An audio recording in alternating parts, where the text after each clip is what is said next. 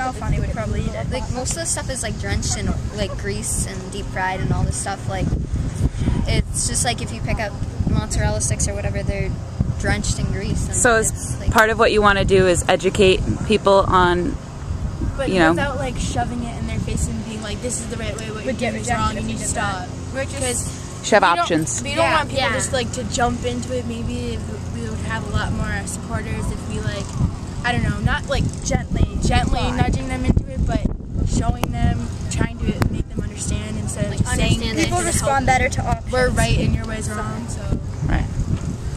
All right. Well, great. That's it. Thank you guys. You're welcome. Bye. All right, give yourselves a round of applause.